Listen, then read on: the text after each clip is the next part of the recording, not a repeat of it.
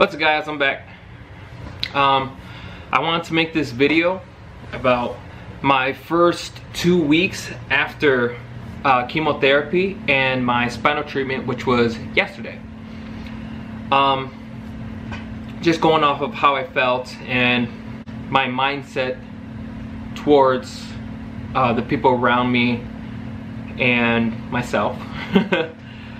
So going after week 1 on what, I think it was October 21st, on a Monday, I had my chemotherapy.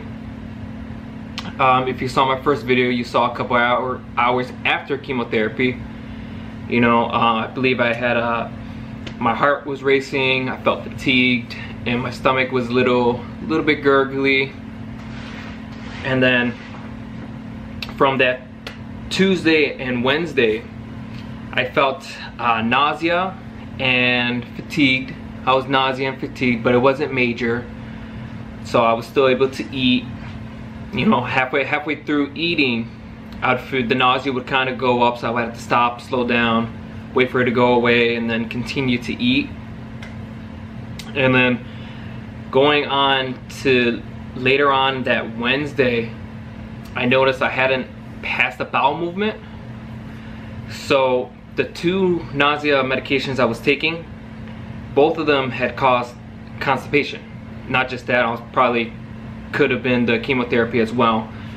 And because I had surgery on my lower abdominal and my intestines, I cannot get backed up because there's a chance it could rupture or possibly tear a hole in the spot that they did surgery in.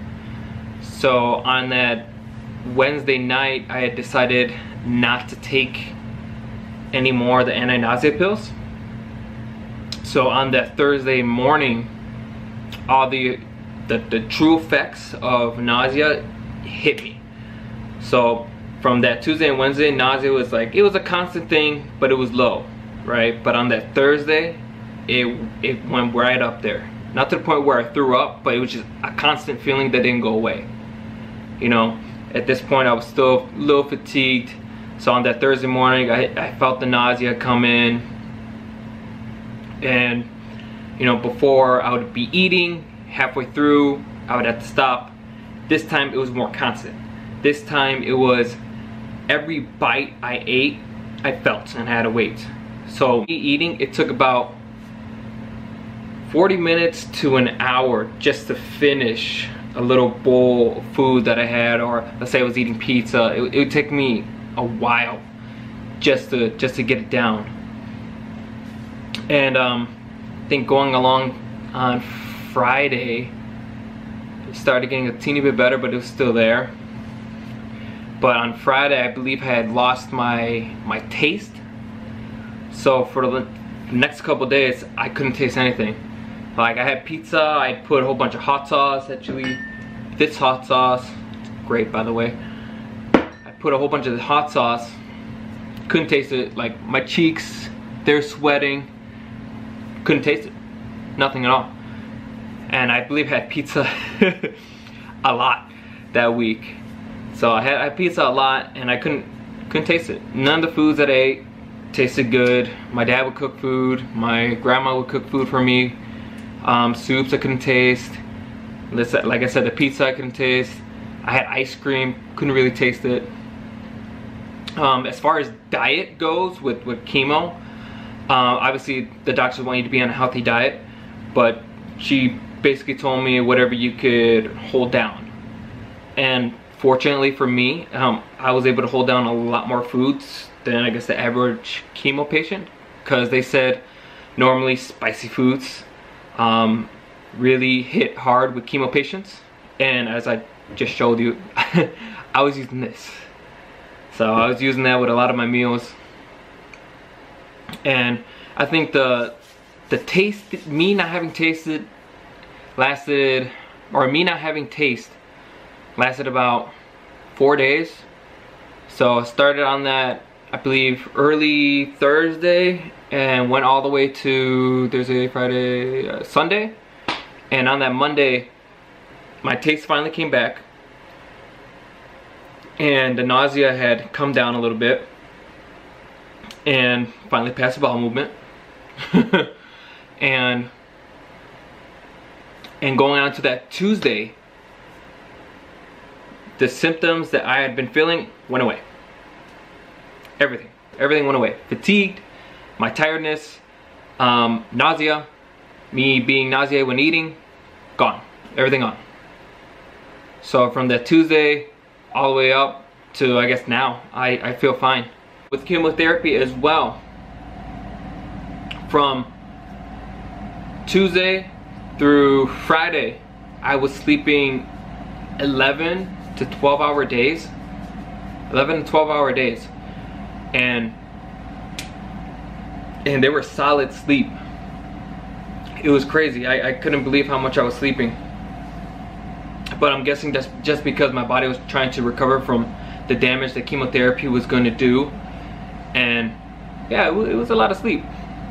Another side effect that they had said I was going to get was not being able to sleep.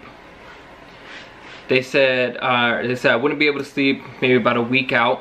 And yeah, on that Sunday and Monday, both days I had 2 hours of sleep and I felt fine. So right after those days, on that Tuesday, I was like, alright, well, let me go back to working out like how I used to, or at least try to. And once I did that, I was able to fall asleep like normal.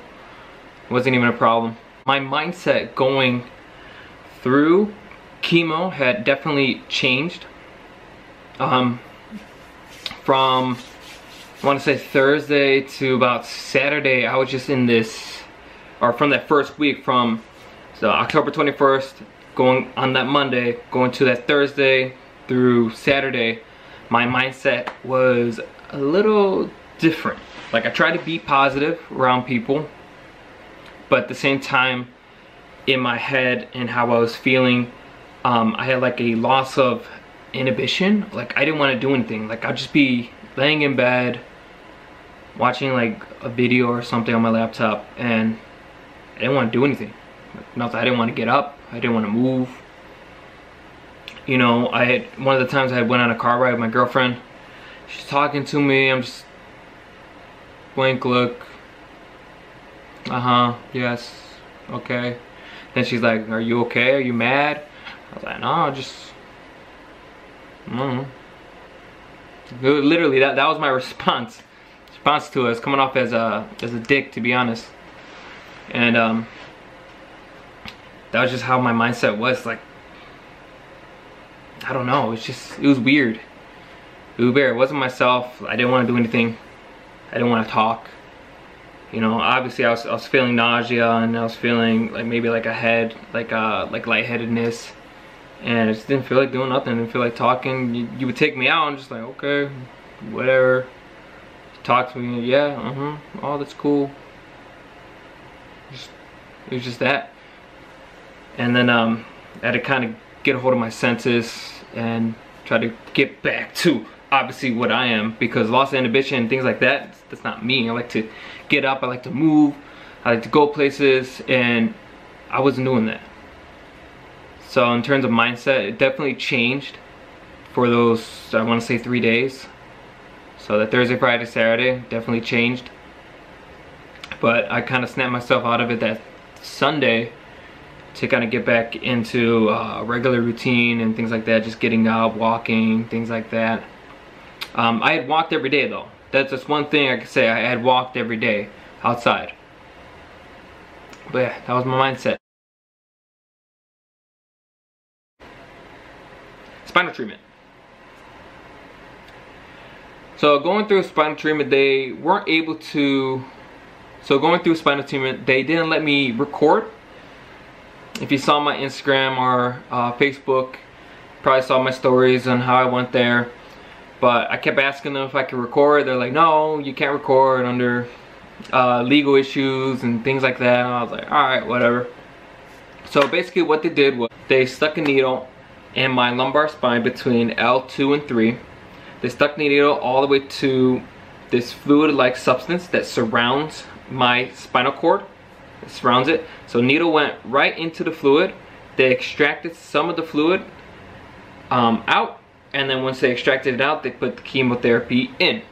The whole procedure was probably about 40-45 minutes, but the actual chemo and the extracting process probably took about 10-12 minutes. It wasn't even long. And the whole procedure didn't even hurt. The only thing that actually hurt was the numbing medication that went in.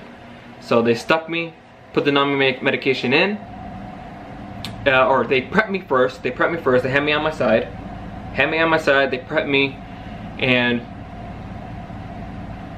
they put like iodine or something to clean me up. Cleaned up the area, shaved me down, and then they put the lidocaine in. And then once they put the lidocaine in, they numbed me all up. They then stuck the needle in, hit the fluid, let the fluid drain out so then they can collect it. Now what they're collecting it for, I don't know. I'll probably need to ask my doctor. But after they collected the fluid, they then slowly put in the chemotherapy. And as they put in the chemotherapy, I didn't feel anything. Literally nothing at all. Maybe a little pressure here and there, but nothing. I didn't feel anything. And then after, like I said, 12 minutes, took it out, cleaned me up, put a band-aid, and you're good. And I'll show you guys right now. This was the spot right there. And if I could weird, I don't even know if you can see it. It's that little dot right there.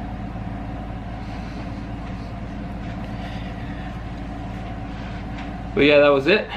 And afterward, they make you lay down for 2 hours, just because the chances of you getting a headache are high. So they have you lay down flat, head flat, and you just wait there for 2 hours. And I got really bored because their TV wasn't working and they didn't really have any service. So I was just bored the whole entire time. But then after 2 hours, I got up, I walked away, had a little bit of a headache right back here.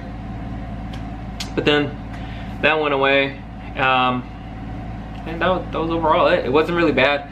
It was pretty good. I wasn't really scared of the procedure either. I was more like wondering what it was, how it was gonna feel, things like that. But yeah, everything went good. This morning I was a lot tired than what I normally was. Like today I slept like about 10 hours. I normally don't do that. I'll keep you guys posted with anything more. Next week Monday I go back for my second round of treatment. I still have hair too, so it's falling out constantly, but I don't know, I guess I have a lot. Alrighty guys, peace out.